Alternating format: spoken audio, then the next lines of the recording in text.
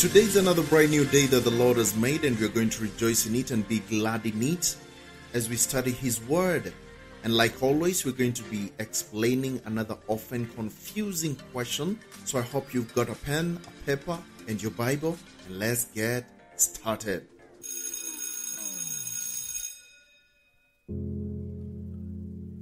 Who was Aeneas in the Bible? Who was Aeneas in the Bible? Aeneas was a man living in the town of Lydda, which is situated on the coastal plain about 22 miles northwest of Jerusalem. Aeneas had suffered from paralysis for 8 years until Simon Peter came to town.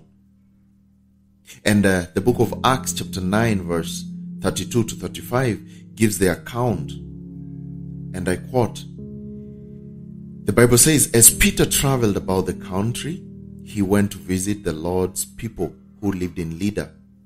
There he found a man named Aeneas, who was paralyzed and had been bedridden for 8 years. Aeneas, Peter said unto him, Jesus Christ heals you. Get up and roll up your mat. End of quote. Immediately, Aeneas got up, and those who lived in Lydda and Sharon saw him and turned to the Lord.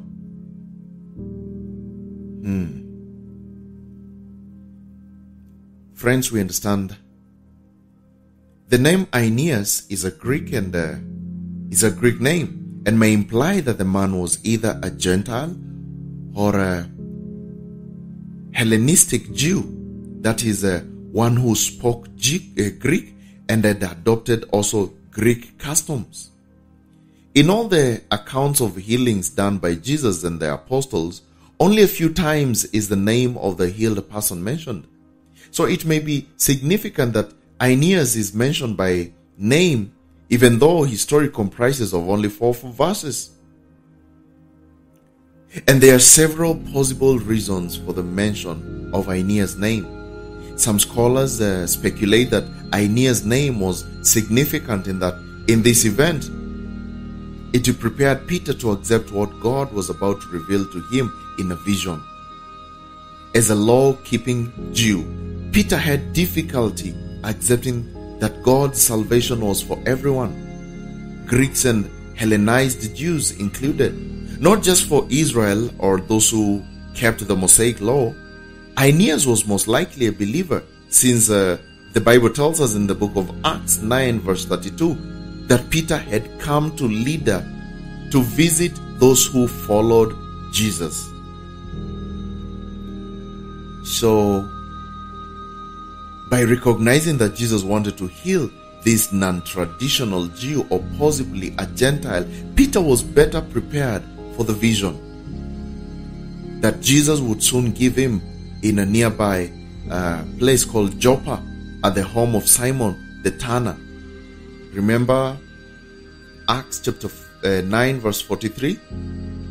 And it came to pass that he tarried many days in Joppa with one Simon a tanner. You remember Simon a tanner? And of course the story is in Acts chapter 10 of what really happened.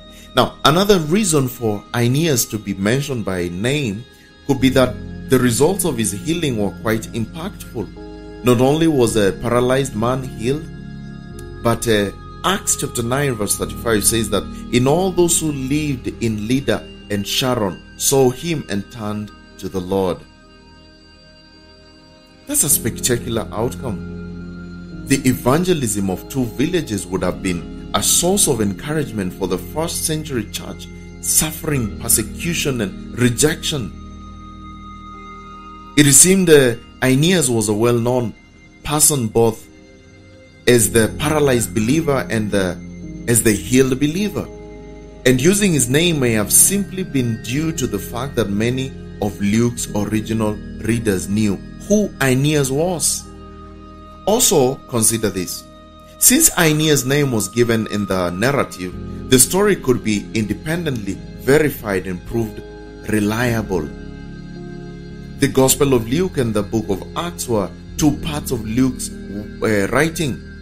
In the prologue to his Gospel, Luke explains that he had carefully investigated everything from the beginning and then decided to write an orderly account so that his readers may know the certainty of things you have been taught. Luke 1 verse 3 to 4. Now, this is an account of someone called Aeneas. And this Aeneas healing, think about it. It could be easily affirmed or denied by Aeneas and all the residents of Lydda and Sharon. And their testimony could serve as helpful evidence to show up anyone's faith. But God used Aeneas to demonstrate his power to people who did not know him. And the miraculous healing Aeneas experienced also validated for the townspeople Peter's claim to be an apostle. 2 Corinthians 12 verse 12. Truly the signs of an apostle were wrought among you in all patience, in signs and wonders and mighty deeds. Aeneas' story reminds us that no one is too insignificant to be used in a mighty way by God. Aeneas may have lain on his mat for 8 years believing he could do nothing for the Lord, but the Lord chose him to be the catalyst for bringing his whole region to faith in Christ. If God could use a paralyzed man like Aeneas to accomplish much, he can so use each one of us likewise. And that's the end of our today's Bible study lesson. Hope it was a blessing to you. Hope you've learned something. And remember, you can always download this podcast to listen later offline or to share to your friends and family. And please don't forget to favorite our podcast and subscribe to our channel so that you can always be notified whenever we post a new Bible question. If you like to get saved or you need to get a step-by-step order of salvation so that you can well preach to a friend or a family member, or maybe you feel led to support our ministry, please feel free to visit our website, keithmuoki.com. Otherwise, I hope to see you in the next one.